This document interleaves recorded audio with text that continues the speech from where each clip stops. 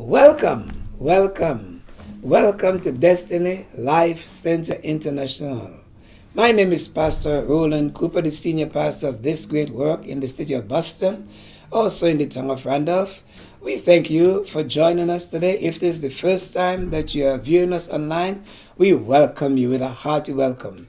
We are a church in the city of Boston where people are our business. We are very intentional about bringing transformation to the lives of men and women who desire to grow and become what God wants them to become.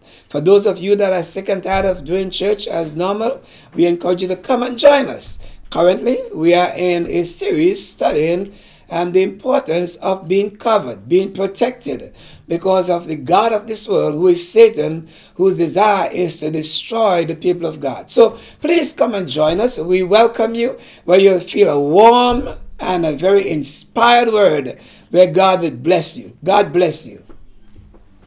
If you can stand, please stand for the reverence of the word of God, please. As you're standing with you, kindly turn to the book of Exodus. Exodus chapter 12. You'll be seated for a long time, so it'd be nice for you to stand. And as we reverence the word of God, we'll be reading just over 3 verses this morning. Exodus chapter 12, from verse 21. Then Moses summoned all the elders of Israel and said to them, "Go at once and select the animals for your families and slaughter the Passover lamb." Verse 22. "Take a bunch of hyssop, dip it into the blood in the basin, and put some of the blood on the top and on both sides of the door frame. Not one of you shall go out of the door of his house until morning. When the Lord goes through the land to strike down the Egyptians, he will see the blood on the top of the and sides of the door frames, and will pass over that doorway. And he will not he will not permit the destroyer to enter your houses and strike you down." Father, we thank you for your word. It's alive and well. We bind the enemy that tried to rob this word from your people's hand today. So we pray, Lord, that you open our eyes, that we may behold wondrous truths from your law. Cover us today, Father, in Jesus' name. Amen. Amen. God bless you. May take your seats, please. Praise the Lord. Praise the Lord. For those of you that were not with us for some time, I need to go back and come forward a little. So we began this series that talks about the necessity of being covered. We began this series by speaking about Esther. You remember we spoke some time about Esther. And Esther, of course, realized that her people were in trouble. So she asked the people, the Jews, to cover her in prayer and fasting. And of course, by covering her in prayer and fasting, she was able to go in and get liberty or liberation for the Jews from the enemy. Then we move on from Esther to the book of Genesis chapter 3, where we spoke about God when he placed man in this garden. He gave man instruction that man is not supposed to touch a certain tree. Of course, man violated God's command, and we suffer the consequences of it. After man violated that command, the Bible says man went and hid from God. As a matter of fact, not only did he hid from God, but he cut fig leaves to try to cover himself. Moses says in his writing there, in the book of Genesis, that Adam and Eve saw that they were naked. I believe that Moses, in his wisdom, did not really meant to tell us that they were unclothed, because they had no need for clothing. Adam and Eve didn't need clothing, but we saw them that word naked there. And last week, when we stood before you, I said that word really means they were uncovered. Say to me, please, they were what? Uncovered. They're meaning that they were unprotected. That because they violated God's command, they opened themselves to all the attack of the evil one. And today we moved on from Genesis chapter 3 into the book of Exodus. And in Exodus, we began sharing about a command that God gave to Moses to give to his children, the Jews. Of course, the time will not permit me to go back into history, but you should know by now that the Jews were in captivity for 400 plus years. To be precise, they were held in captivity for 430 years. They were under the cruel hand of Pharaoh. Pharaoh punished them for 430 years. Many of the Jews that entered Egypt before they died out, and the generations that followed were held in slavery. And after a while, they moved from just being scattered all over Egypt, and they got a certain place in Egypt that was called Goshen. Say to me, please. Goshen. Goshen is where the Jews lived in Egypt. In Goshen, the people of God lived there. And if you ever visit Las Vegas, or there are some parts in Boston that is similar, that you could go certain parts in Boston and find that certain sect of people just live in a certain section. If you go down Chinatown, you find only Chinese living there. When I went to Las Vegas some time ago, I saw that there is a section there where the Korean lives, the Japanese live, the Chinese live. I mean, just like little cities inside of a big city. That's what happened there in the land of Egypt. That Goshen was one of those little cities inside of Egypt, and that's where the Jews lived. Well, while they're there, of course, under the cruel hand of Pharaoh for 400 plus years, when they decide to cry out to God under the oppression of the enemy. So I cried out to God. God raised up a man by the name of Moses. Come on, say to me, Moses. He raised up Moses, and one day God said to Moses, I want you to go down to Egypt, and I want you to tell Pharaoh to let my people go. Come on, say to me, please. Let my people go. And God did not just tell Moses to say those words to Pharaoh, just so that the people of God can be free to live as they want. God gave specific instruction to Moses as to why he wanted to free them from under the oppressive hand of the enemy.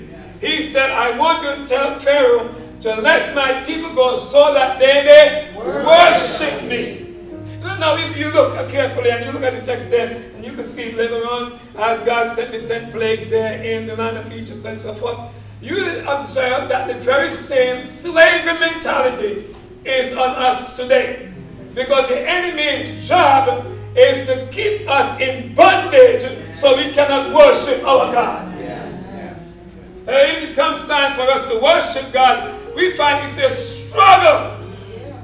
It's a struggle to get to pray. We are so needy people that when we come before God, it's give me, give me, give me, give me. We never take some time to express our gratitude to God for who He is and for what He's done. We are just people that are needy. One preacher says we are consumers. We always need.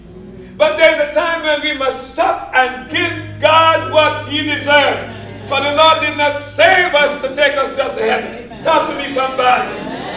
He saved us. He snatched us out of Egypt. Egypt represents the world. And He brought us into His kingdom so that we may come and talk to me, somebody. So that we may worship Him. Sometimes, whenever I hear the name of God, there's a curse word attached to it from some people. Because people refuse to reverence Almighty God, in whom we live and move and have our being. This God who decides how long you and I should be on this earth. You find there in the book of Acts chapter 17 verse 24. The Bible says, for God is the one who determined how long we live on this earth, the exact places where we should live, and He did that so that men would reach out and find Him, though He's not far from any of us. So it tells me that the reason why you and I are still on this side of the grave is because God wants to give you a chance to have a relationship with Him. It's not so we can make more money, buy a nice house and live on the Cape and buy a boat and go fishing. God has bigger plans in store for you and I. Can I have an amen? Amen. So here is Moses. Went down there and He gave him specific instructions. He says, Moses, I want you to tell the men, not the sisters. And I'm saying this to you because in a few days from now, the world will be celebrating what is known as Father's Day. But as we look around in this church, every one of you that are in this room has a father. Everybody. Some of our fathers are gone. But everybody in this room has a father. Can I have amen? Amen. You came into this world through the loins of a man. Unfortunately, some of the men are not here. Some people or some children has bad experiences with their fathers. And we're going to talk about fathers in a few days, because I want to stress some things in this text as you read it. And sometimes we just read through a text and glance over, but I want you to pay attention to what God is saying to Moses concerning his people. He says, I want you to speak to the men and tell the men to go and get a lamb or a goat. Not just any lamb or any goat. But I want you to tell them to get a male lamb or a male goat. It's something special about the men. Why is it that the men are wanted? That the enemy is after the men like crazy? No. Last week I shared with you of the 4 major responsibilities that God has given to us as fathers. I wish to God that this room was packed with men today. 4 major responsibilities. One of them, God said to the men, you got children, I want you to be the provider for your family.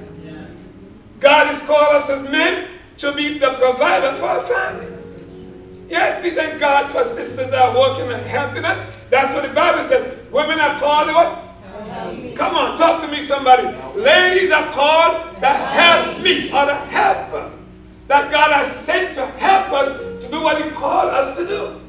And then He says not only are we supposed to be the providers, but He says we are to be the protectors of our families. God never intended for the sisters to be the protector of the family.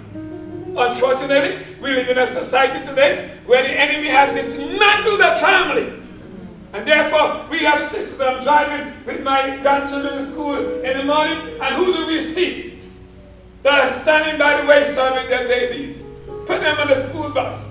Who do we see? I've been in teachers' meetings. I've been on field trips, and every time I go on a field trip, I may find one brother in there.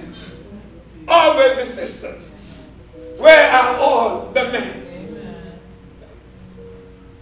I'm showing you something. And I'm not blasting men. I'm saying there's something wrong with the picture. And not only God called the men to be the provider and the protector, but God also called the men to be the priest of the family. God called the men to be the prophet in the family. Big responsibility. And God saw that what the man was doing, and God says, it is not good for the brother to be alone. I must send him some help. Thank God for the sisters. Amen. Thank God for the sisters. Thank God for the sisters. Get yourself a male goat or a male sheep.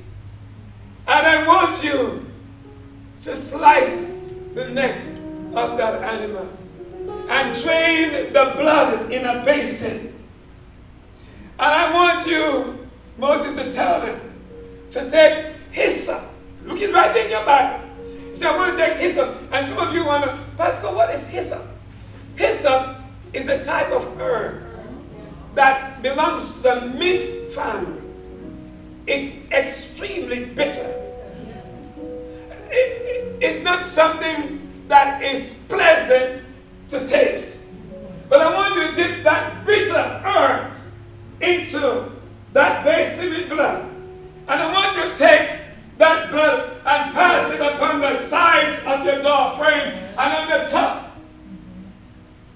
And I want you guys to take that lamb or that goat and roast it.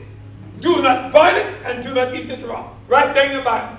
He says, I want you to roast it and roast it just as it is. With all the internal organs in there. Now, for those of us that are West Indians, we all know that we don't eat food that is not seasoned.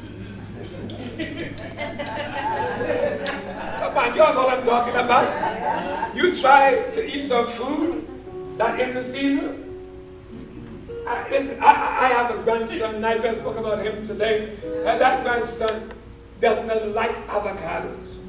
And one day I decided, as he's always looking at me eating avocados, and he said to me, I said to him, I want to try a piece of avocado.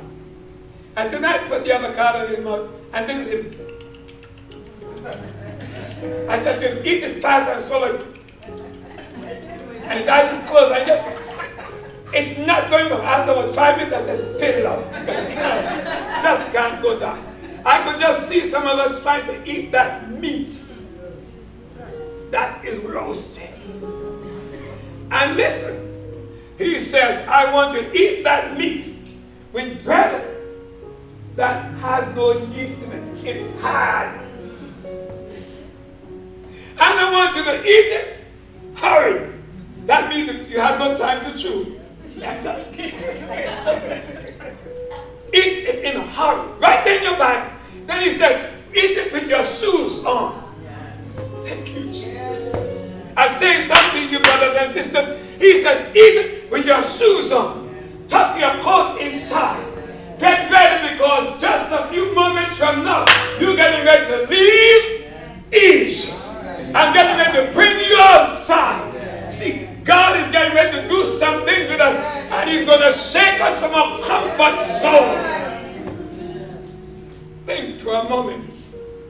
He's not bringing you out on nice donkeys and horses, but He's bringing you out on people. Hallelujah. He says, eat it bitter. Eat it like this. And He said, let the man. And He says, while you're doing this, make sure that nobody come outside. I know we as Afro-American folks, we are nosy people. And when you hear noise, we tend to, you pull the blind. Come on, you know I'm talking the truth. Talk to me somebody. We are pulling the blind because we want to see what's happening outside. And for some of us, that's not enough. We're going to try to open the door and go outside. All right.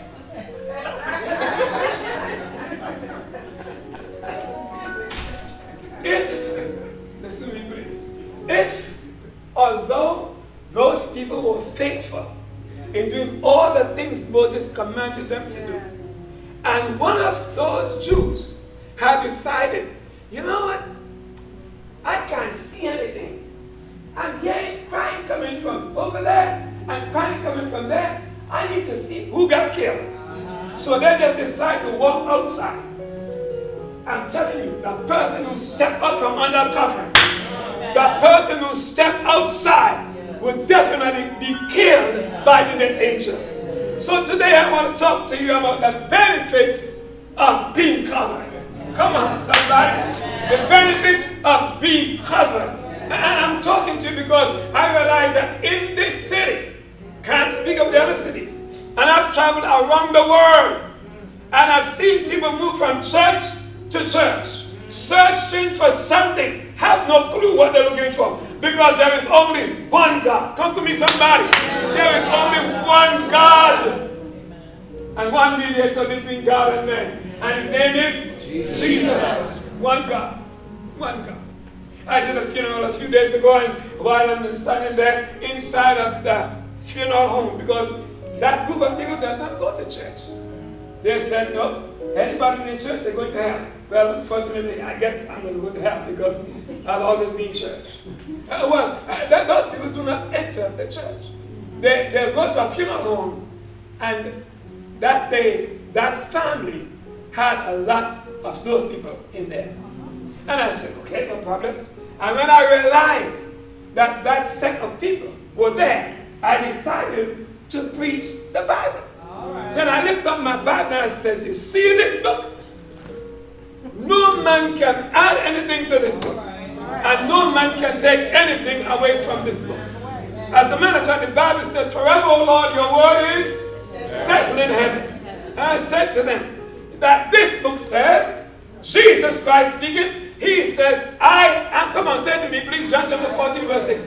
I am the way, I am the truth, and I am the life. And some of you may have some of those people in your family. I know, because I got some in my family too. I said to them, Jesus says, I am the way. Which means that no man. And I said to them, Trinidadians, Americans, Russia, where you are, from the White House to the gutter, no man can come to God except they come through Jesus. And I called his name both. I said, Jesus. His name is Jesus. And I'm watching their lips to see if they mention the name Jesus. Nobody. When I said, say Jesus. They wouldn't say the name Jesus. And I thought, well, okay, fine. So then you have a different God than the God of Israel. And of course, at the end of the service, I says, I want everybody to repeat this prayer after me. I know about that. Dear God, I repent today. They will say a word, they lock their lips down. But they cannot lock their ears from hearing what I have to say. That's it. I'm not sure. Today is a prayer meeting going on at the Jim Rice Field. Those of you got time to go over there at 3 p.m. I encourage you to go and be with those in the city. It's a citywide prayer today at 3 p.m.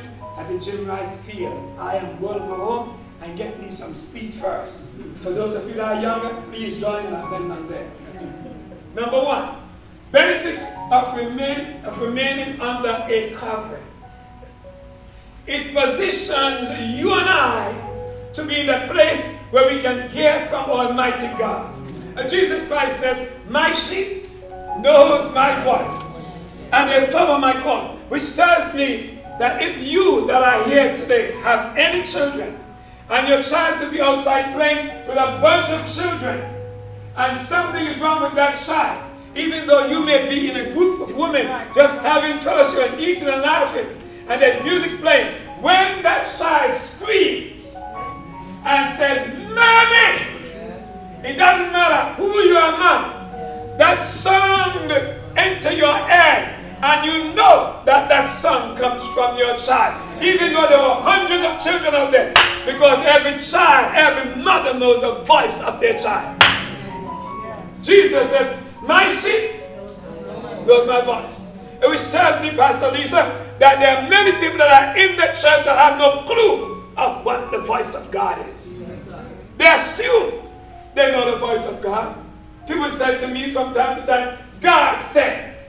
And when I try to believe, when I check what they say with this, it's night and day. And the way to know the voice of God is that God always speaks in accordance with His word. I'm helping you. Remember this, that God always speaks and is supported with His word. So if you hear a word and it's not biblically sound, or you need to check the word of God and see if it's supported with the word. If it's not supported with the word, dump it. That's because you had too much ice cream and carrot cake. Amen. Praise God. Number two, being covered under. Staying under the covering protects us from the destroyer. And I want us to look at Psalms 91 at the last few verses, please. Psalms 91.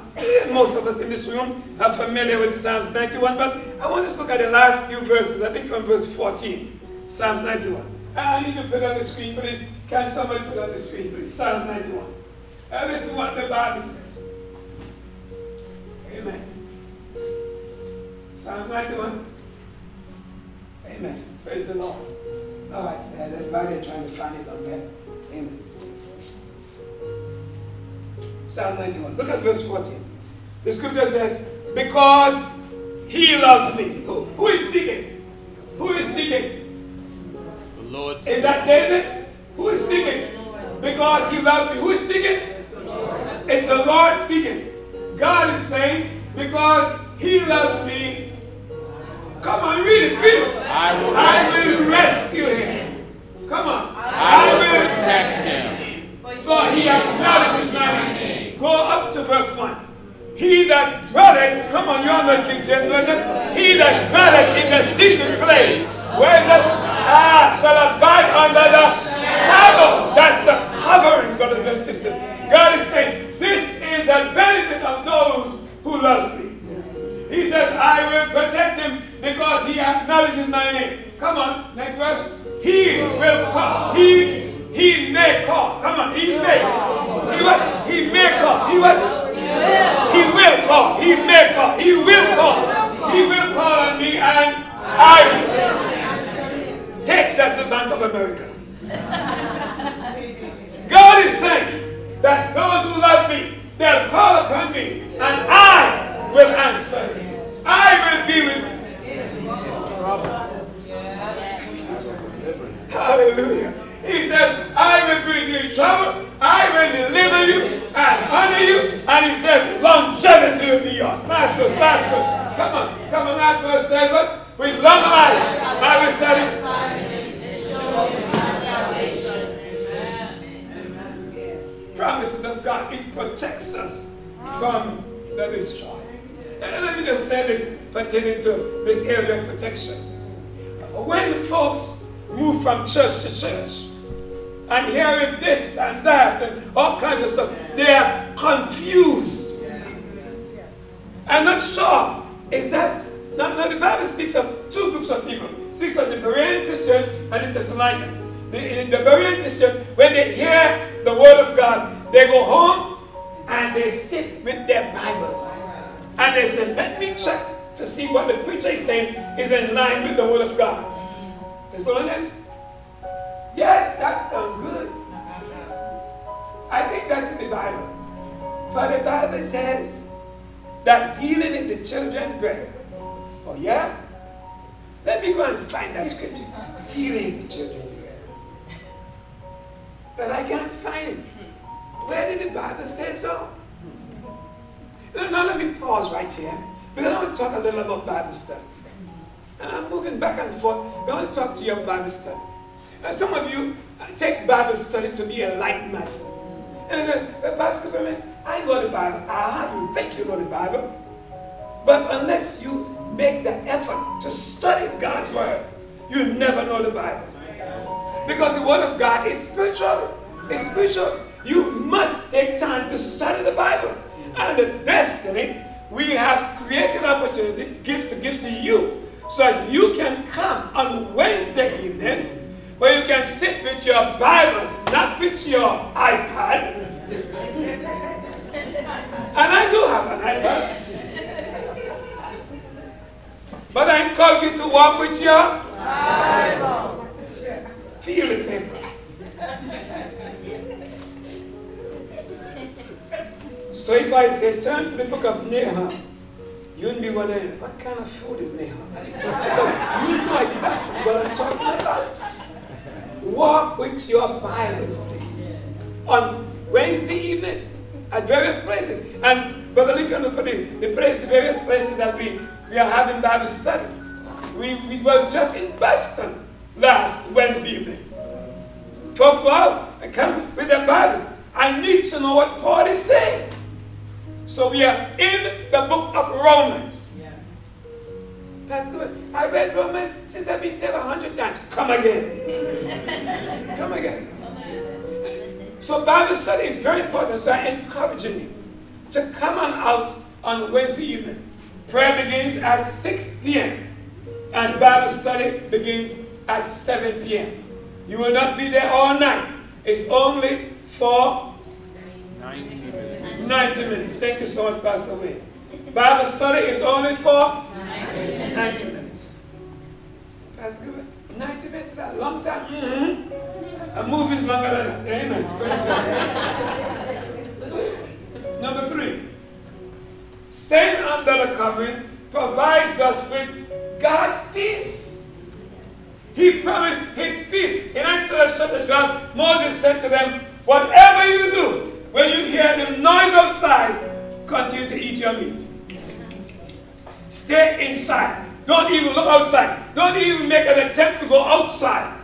Because if you leave and go outside, you will be killed. No. Excuse me. This has been a rough week for me. 2 days ago, I'm turning on my social media, and I saw Roland Pastor, who is a dear friend of mine in this city. He and I have done ministries together. He came to Jubilee multiple times, and I know him quite well. As a matter of fact, once he said to me, Pastor, you have been very instrumental to me in me being who I am today. And this brother, and of course, married someone, and they relocated in another state. And I just got word where his stepson shot him to death. Wow. And of course, Mr. Blow, and some of you perhaps would know him if I mention his name. Love his family dearly. But I'm saying something to you, brothers and sisters, because I want to show you how important it is for us to be covered. Come on, say it to me, please. Start today. It's a blow to the churches in Boston. He's from Boston. Blow to the churches. He preached in many, many churches in this city. Daughter, good loving man, married 59 years old. He got up that morning and never knew that he would make it back to his bed the evening. Shut to bed. Let's move on. God's peace. God gives us his peace because we are secure inside of him. Number 4, staying under the covering puts us in a place where we walk in humility. Please understand that God is not protecting you because you are special. Because you are so worthy that, hey, this is Coop. My name is Bishop Coop. Apostle Coop. God is not concerned about your titles. He's not concerned about how much title and degree that you have behind your name. Your name is Cooper, as that's what God calls you by. Not Pastor Cooper, not Apostle Cooper. God's concerned about the soul of the individual, not about your title. It helps you to remain humble before Almighty God. You know it. That is because of God's mercy why you have not been destroyed. Give me just 2 more minutes, please. Final one. It pleases God when his children walk in obedience. Pleases God when his children walk in obedience. Now in Matthew chapter 7, at the conclusion of the Sermon on the Mount, and if that's all that we had, that would be enough to help us to live on this earth. 5, 6, and 7 chapters in the Gospel of St. Matthew. But in Matthew chapter 7, as he gets ready to wrap up his Sermon on the Mount, he said something to his disciples. In verse 24. Can you put it on the screen, please? Matthew chapter 7, verse 24. And I want us to read it together, please. Jesus Christ speaking to his disciples, he says in verse 24, whosoever hear these sayings of mine. Sounds like James speaking. Do not only be a hearer. Come on, say it please. Do not only be a hearer of the word, but a doer. For whosoever hear the word of God and do not put them into practice, like a man who watches himself in a mirror and walk away and think that he's okay. Let me just say it again, please. Whosoever hear the word of God and do not do them is like a man who looks at himself in a mirror. He knows that there are things that need to be fixed on him. But he walks away and says, I'm okay, just as I am. And the Bible calls that man a fool. Jesus says, therefore, come on, read with me, please. Therefore, everyone hears these words of mine and puts them into practice. It's like you see what he's saying? He's like a wise man who built his house above the ground. Come on, next verse. The rain came down, streams rose, winds blew and beat against the house, yet it did not fall because it had foundation. Next verse, please. Then he says, but everyone who hears these words of mine and does not put them into practice is like a fool. He's like a fool. I know, Pastor, God, you called me a fool.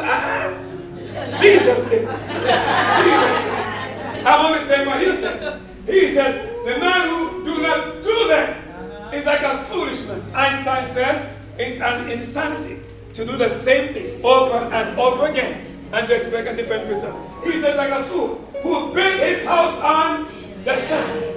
Yeah? And he says the same elements came. The rain, the streams, and the wind, and beat against the house, and it fell with a. Now Jesus Christ, although he was a carpenter's son, of course, we know he learned carpentry. But he's not speaking about building an edifice. He's not speaking about that. He's talking about obedience and disobedience. That's what he's saying. He said, if you are obedient to do what I say, you are a wise man. If you decide, and it all boils down to a decision. Do I decide to walk in obedience to God's command or to disobey him? He gave the very same choice to Adam and Eve. He says, Adam, you're free to eat from all the trees in the garden. But of this one, the day you eat it, the day you touch it, you shall surely die. Adam says, fine, I'm not touching it. And of course, Sister Eve was right there. And what Sister Eve did, she went over. And the Bible says in verse 6 that she ate and she gave some to her husband who was with her. And Brother Adam failed to protect his family. Pastor Cooper, is that right? Look at it there in your Bible. In Genesis chapter 3. You find it there. Adam was right there. He forgot his assignment. When Eve was having the conversation with the devil, he should have said to her, girlfriend, that's not the voice of God. Come on. That's not the voice of God. My sheep knows my voice. Adam was acquainted with the voice of God. Adam knew the voice of God. It is why when God came in the evening and says, Adam, where are you? Yes. When Adam heard the voice of God, the Bible says Adam ran and hid behind some bushes. Believe that bushes could hide you. Brothers and sisters, hear me please. You and I can't hide from God. God sees everything. God knows everything. From the day you enter this world to this day, God is watching you. You may hide from your father. You may hide from your mother. You may hide from your pastor, but you cannot hide from God. And God does not just judge us based upon what comes from our lips. God judges based upon what he has said from our hearts. Is Jesus Christ your Lord? We must have, is Jesus the Lord of your life? Or are we just going through some religious exercise when we come to church? Look around. As I mentioned earlier today, every one of you that are here, there is a man in your life. Everybody. In a few days from now, as the Conchin mentioned, that we will come together for a men's breakfast. And you guys perhaps saying, Pastor Cooper, it's a men's breakfast? Yes. And as the Conchin mentioned, money should not be a problem to keep your man. And as Pastor Cooper, you say that man? Your man. That's worrying. I know, but it's a man. It's a man. To keep your man home. If your man, and whether he's a father, mother, son, if he's home, if he's living by you, tell him, listen, the weather is nice. You don't have to dress up, put on your shorts, put on your t-shirt, and go over there. Call Brother Chick, call Deacon, call Pastor Terrence, call one of those men, and find yourself over there. The men come together from 10 to from 9:30 to, thank you, sir. From 9:30 to 1. To 1. Until close. Amen. Whatever close is. Amen. Praise God. Praise God. Every man that's here. Every man that's here. And if you have a man in your house, tell him, listen, go over there. If he says, cool man, things are tight, I don't get $20, call me. Call one of these brothers. We make sure that you get there. You have a son in your house, send him over there. We have games and things for little children. Let's get them there, please.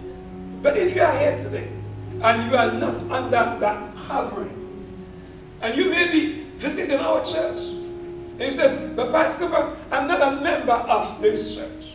Because we spend time praying for the members of this church. When we come together, like last Friday night, we spend time praying for every member of Destiny. That God will protect them. That God will keep them safe.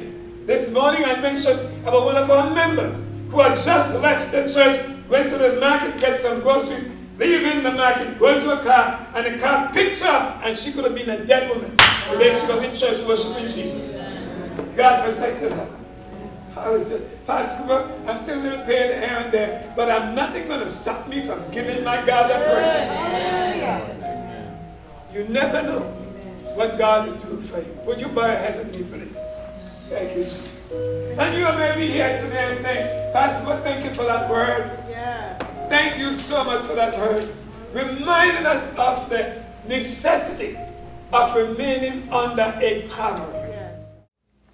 We thank you so much for joining us today as we took some time to expound the Word of God to you. I trust that you are blessed richly by our teachings today and that you will not hesitate to join us again for future studies. Of course, it's our endeavor to teach you as much as we possibly can so that you can be a good steward of the Word of God. So therefore, we encourage you to again join us, and you can get further information if you go right up on our website, which is www.dlci.church. There you can find more of our teachings, more of our series, and whatever we're doing. There you can find more information about our church. God bless you. Hope to see you again soon.